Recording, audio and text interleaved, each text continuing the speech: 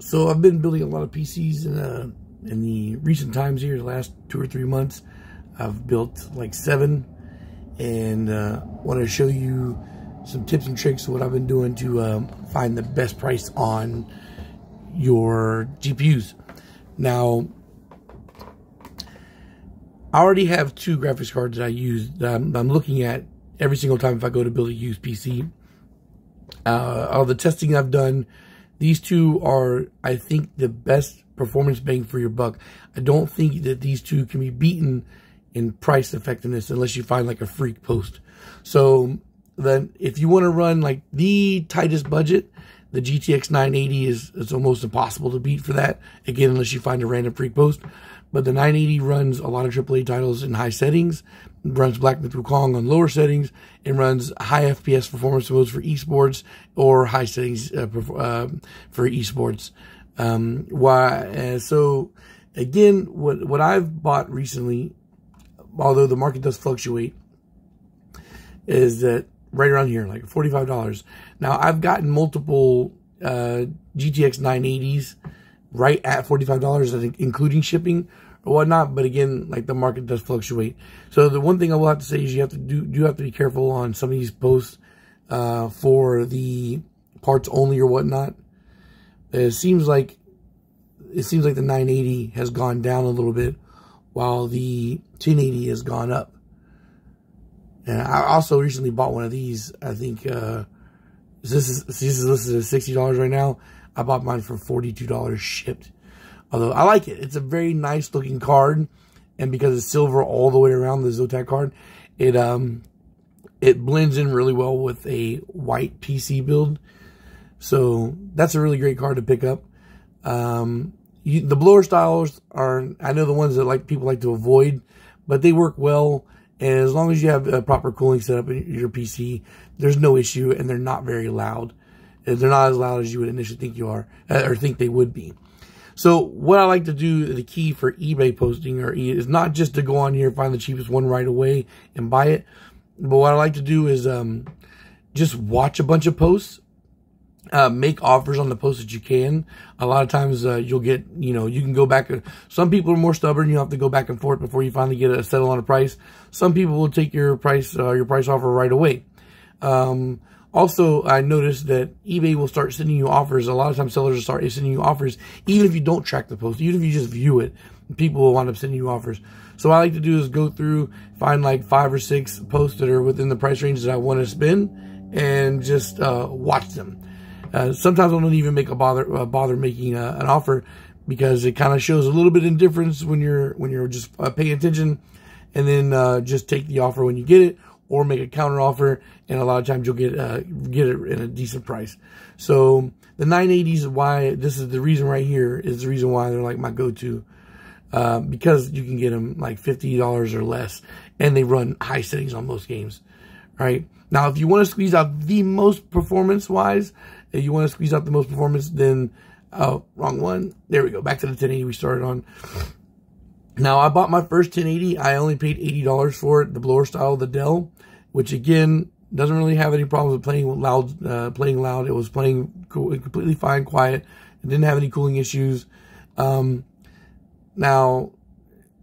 here's another thing too that you got to watch out for. A lot of these ones that are lower dollar items are a little bit deceptive because they're bid only, and their buyout now will be really high. But right now the listing prices for the 1080s have gone up to over $100. So it is, this again, I still think it's fair-ish. Me personally, I would not pay over $95 for one of these cards, just the principle of the fact, because once you start paying more than that, you're starting to get into the price range of a modern mid-range card, which you can buy brand new for not a crazy amount more.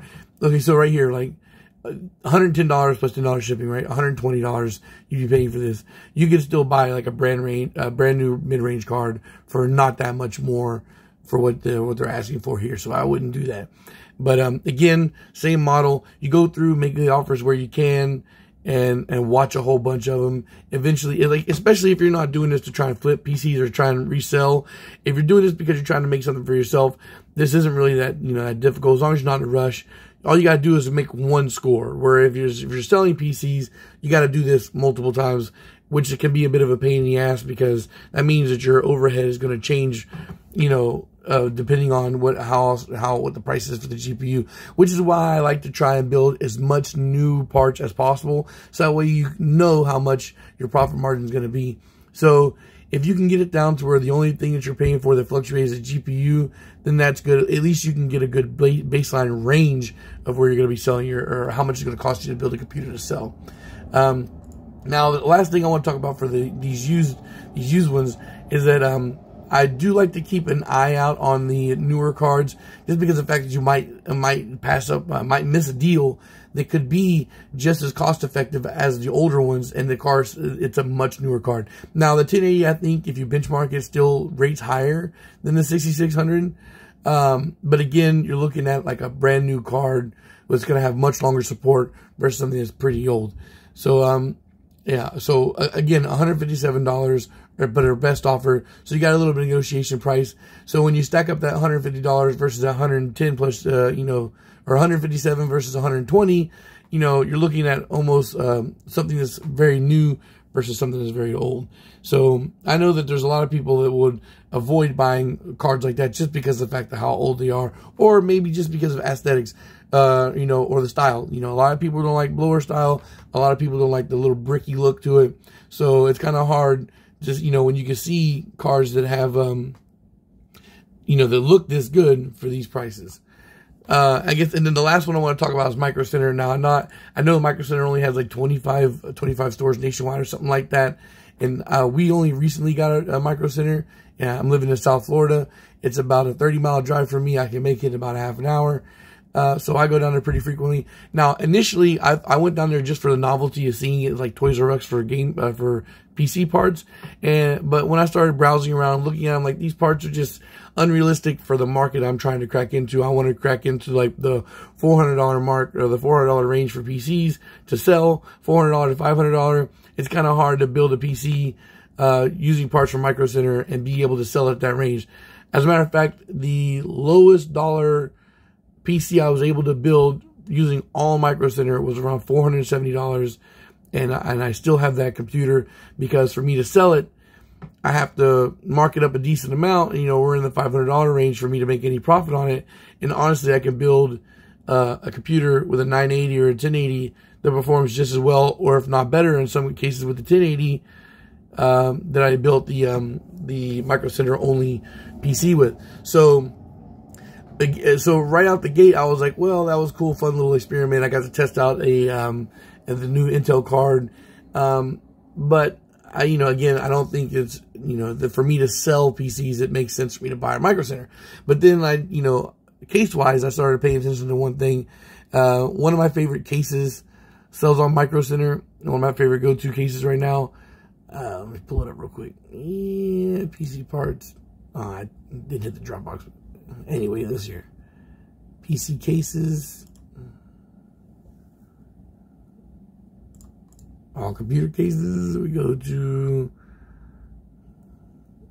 Am I not clicking here? Or am I lagging? Sorry about that, guys. It was kind of an impromptu thing. Didn't realize it would be that slow. But this is how I started doing this. Right? I started camping in the open boxes. And. Oh, okay. There is no. That's why it's not there. Because there's no open box for it right now. But this right here, this Inland X1, it's like a Montech collaboration with Micro Center. $49.99. I think it's the best bang for your buck. It comes with 4 PCs. They're RGB. Now, they do get stuck at that rainbow looking color, and for me, that's a little frustrating. But fortunately, they're on the cooler side of the color range for the rainbow, so it doesn't look bad. Now, the only thing I want to gripe about is that the glass is tinted. But fortunately, the color scheme with the tinted glass and an all-black build actually adds to it. I think it looks pretty good. So I would just camp the open box and wait for these to come out open box. And they were $39 open box. So $39 with fans, with 4 fans, is kind of hard to find for a case. I think it's a very good looking case for that. But anyway, to go back to the graphics cards here, and to wrap up this video, I think so. If you just camp out in the open box section for graphics cards, this is where you're gonna grab your great deals. The RX 580, poo on that card. I think that card's nonsense, a waste of time. There's no point in buying that card. The 980 completely outshines that card. You can buy a 980 for $40, $50 all day. So here, right here, for example, right, the A750, $151. I think this card normally goes for like oh, there you go, right there, $189.99. So 190 something, almost $200 with tax. I know that people like to poo on the Intel cards. I have one. I have an A580. While I do agree that the A580 for performance to dollar wise, I don't think it's quite there yet. Although when I tested Black Myth Wukong versus some of the older cards, I think that's where the A580 really shines. Like, it's kind of hit or miss. It's not super consistent. But at $151 and already having some Intel experience, I have no issues with buying this card again, and I would definitely get that card. As a matter of fact, recently I bought some stuff and I had to make a decision whether I wanted to buy this one or not. But I wound up skipping out on it because I couldn't justify buying it versus the cards I already had in my side supply. But if you go here, look at this right here, the $271 for RX 7600 XT. I recently bought a 7700 XT from them also with an open box. The open box was like $297 versus the $356 that normally retails at, and the 7700 XT outperforms the 4060. So I bought a card that's like 40% better than the 4060 at the 4060 price. And they recently had a white 6600 on here that was $158, but I guess that's sold. So yeah, so if you do live close to a Micro Center and if you're buying parts frequently, I would definitely say camp out on their open box selection, because a lot of their open box values are very good. And which has caused me to spend a very decent amount of money at Micro Center in a very short amount of time. All right, guys. So hope you got something out of that. Leave a comment if you did. If you want to ask something, I am watching all my comments on a regular. If you want to talk to me directly, I don't have a Discord or anything like that set up right now, but I do have in the description below Instagram and Facebook. Instagram is the easiest if you want to talk to me because you can do the voice chat a lot easier there. Oh, I think Facebook has it as well. So if you want to do voice chat, I can do that. Right now is a good time to go because the channel is really small. So the less traffic we have right now, the easier it is to get a hold of me. As the channel grows, we have more people message on a regular. It's going to be a little hard to get through. All right, guys. Thanks for watching, and peace.